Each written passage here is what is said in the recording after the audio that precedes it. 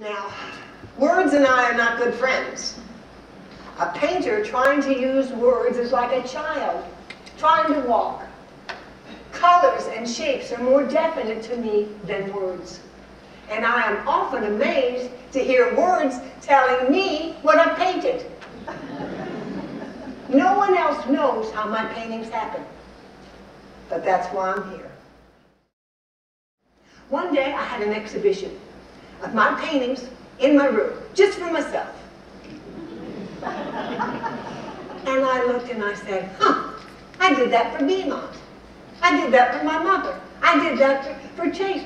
There wasn't one painting there to please me. And I said, well, that's pretty stupid to not even paint the way you want to. I had some ideas in my head, and I said, I am going to start over. And I'm not going to use any color. I'm just going to use charcoal and black paint until I've said everything I can. And then, maybe, I'll use a little color. Well, have you ever had so much to say that the whole side of a wall wouldn't be big enough to put it on? And you sit down and you try and put it on a little piece of charcoal paper? Oh, I worked so hard. I worked until I thought my head would come off on top. And then I'd look and I'd laugh. I wondered if I wasn't a raving lunatic. Well, finally, I gathered up a bunch of these drawings and I sent them to my friend Anita. And she took them to Alfred Stieglitz. And he said, at last, a woman on paper. But nobody really looks at a flower.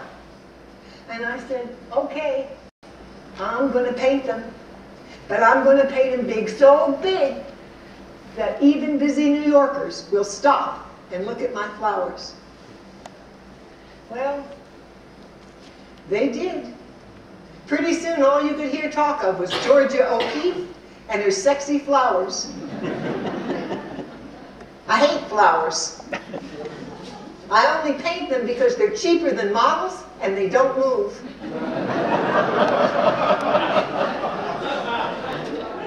Well, I wanted to paint the desert, and I didn't know how.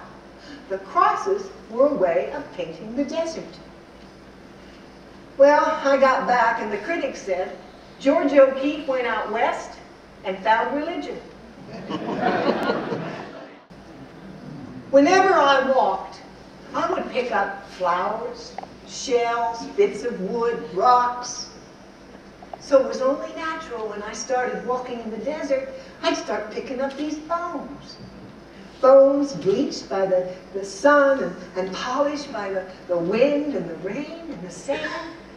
I thought they were beautiful. It fascinated me. They're far livelier than the animals themselves walking around, swishing their tails. So pretty soon I had this whole big pile of bones. And when it came time to come home, I couldn't think of anything to take but a barrel of bones. I got medals and doctorates from 14 colleges, and I got medals from 2 presidents, and I was on the enemies list of a 3rd. You know, I didn't have any great talent.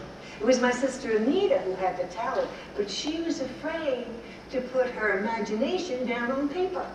It takes a lot of courage to paint and a lot of very, very hard work. I did all of these paintings just to show how I felt about the wonder of the world, the beauty of the light.